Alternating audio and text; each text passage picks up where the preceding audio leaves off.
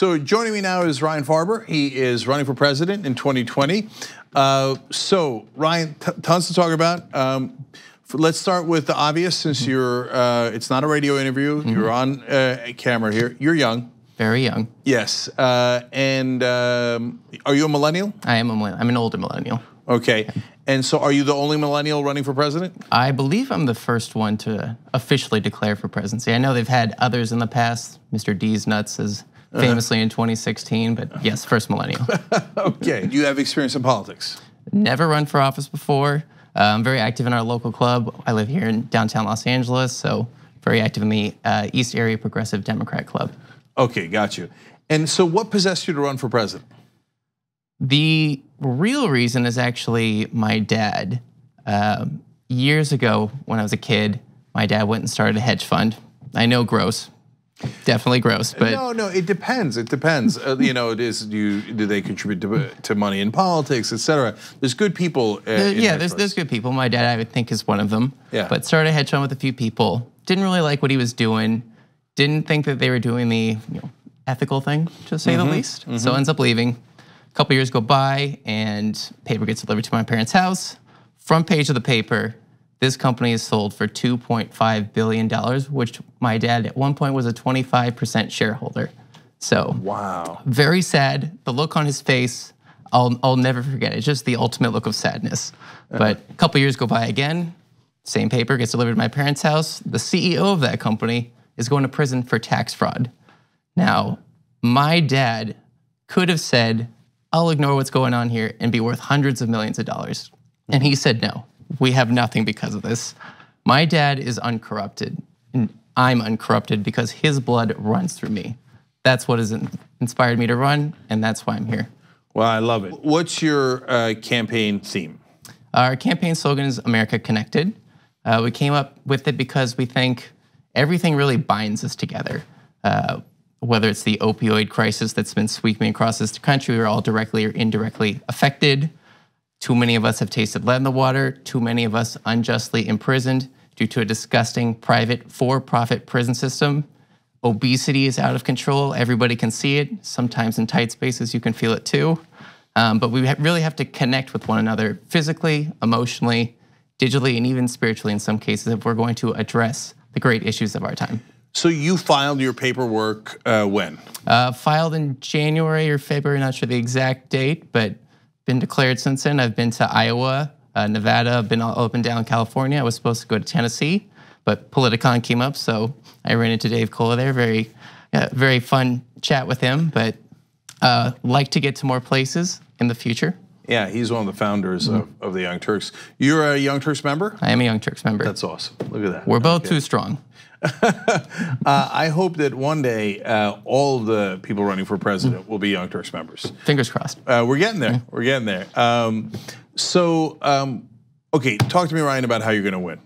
Because obviously, come on, let's keep it real. It's going to be super hard. It's a long shot. We've got 4 core issues we're really pushing: antitrust enforcement, reducing income inequality, Medicare for all, and climate change. There's obviously a range of very important issues out there, but we believe these are the key issues that really can push society forward for the better. And so some would say, well, look, isn't Bernie Sanders and Elizabeth Warren running on those similar issues? Now, they have not declared, let's be clear about that, but you probably get that from time to time. So what's your answer to that? Let's let the best ideas rise to the top. I have much respect for Bernie, much respect for Elizabeth Warren. They're both very good potential candidates if they do choose to run. We're just trying to offer a little bit of a different perspective. We differ on some issues here or there, but we'd like to think, our charisma, our charm, our fun, our actual millennial age group would prefer us over an older candidate. Okay, and you're not taking corporate money? No corporate money whatsoever. Okay, well, that's good. And they have not in the past either. And Is the antitrust thing the main differentiator? It's look, they have varying degrees of being against antitrust as well, but that's #1 on your priority list. So why do you think that that's the biggest issue? I think it's the biggest issue. People on the left specifically, we haven't wanted to grasp power like we really need to make the change in this country. And the corporations control everything at this point. People want to say the government ruins stuff if you're on the right or the libertarian side. I'm more of the belief that the market itself is very corrupt and just naturally corrupting. So we need to break up a lot of the big companies, Google, Amazon, Facebook, Pfizer, Merck, Tyson Foods, Cargill, United Health Insurance, Exxon, Chevron. The list just goes on and on. My two favorites are Service Corporation International, the largest funeral home company in the United States, and MindGeek, the largest porn website in the country. Oh, you want to break them up too? Definitely got to break up. If you want to end human trafficking, break up that company. They control 70% of all porn sites in this country, and they have no incentive to stop human trafficking. They just put videos on their website, and they're allowed to stream whatever they want. See, that's a unique perspective. I had not heard that. Bernie Sanders has sat in that seat, Elizabeth Warren has, and neither one of them talked about that. We got to break up the porn industry. Definitely got to break them up. Yeah, I'm not sure I agree with an anti-porn stance, but it's an interesting case you make about that company. We're pro-porn, but we want to show you that there are no controls in this industry, right? And human trafficking is a serious issue run rampant across the globe, essentially, right? We can address that if we focus on a company that's exploiting it. So Ryan, what do you do with the companies when you break them up? Well, they can become more localized in their control. A good example is Facebook. They own WhatsApp. They don't necessarily need to own WhatsApp. They also own Instagram. Do they need to own Instagram? It's not necessarily, let's just go in with a hammer and break them up. Let's take a look at all their individual subsidiaries. Can they stand on their own? Can they be individually controlled instead of one company holding all the power and all the cards in the situation? And when they hold that much power, and we are to some degree, and I don't mean just those of us doing digital media, but in a sense, the whole world is run by Facebook and Google algorithms. But isn't it going to be run by algorithms either way? And so what people would say is, look, this is what the market led to. It led to this kind of consolidation. And people wanted one platform like Facebook where they could all communicate with one another, and that's why it rose up. And so if you broke them up, they just rise back up. So how would you answer that? Generally, the case has been evident in history, right? Teddy Roosevelt breaks up a bunch of companies through antitrust enforcement.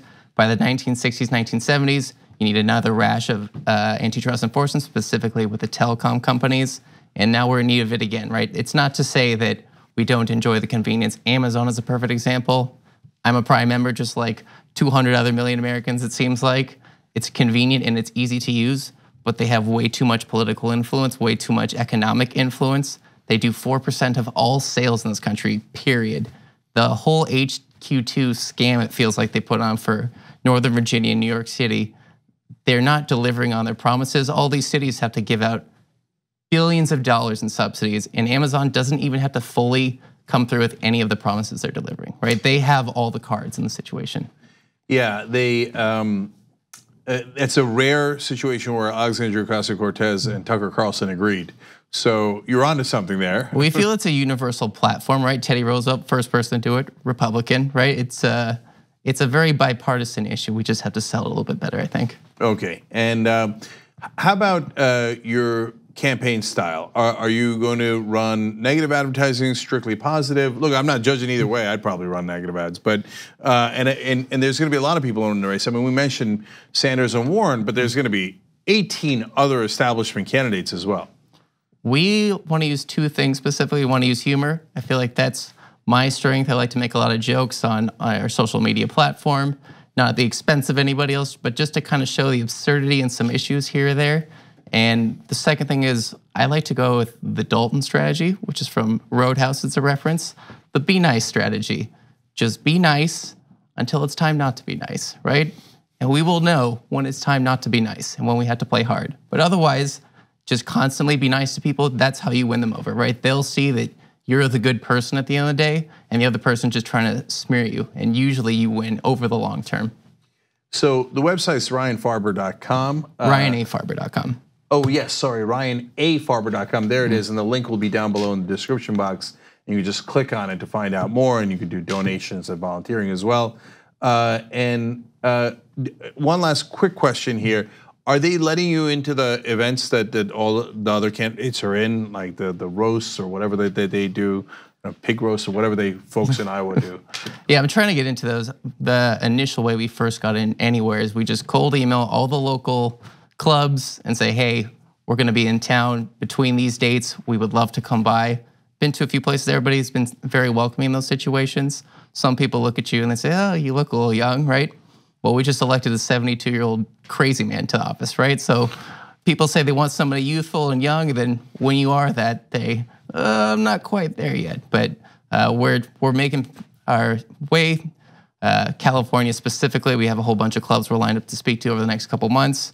Would love to expand that to a 10-city tour. In 2019 specifically, we're trying to raise $10,000 on our GoFundMe page to hit 10 cities in the 10 early primary states, so we can kind of really get our name known in the places where early primaries happen.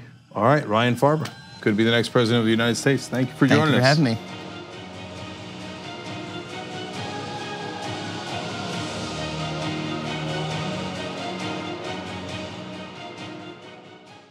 The TYT Plus app is now available on iOS and Android. Download to get more TYT content at tyt.com/app.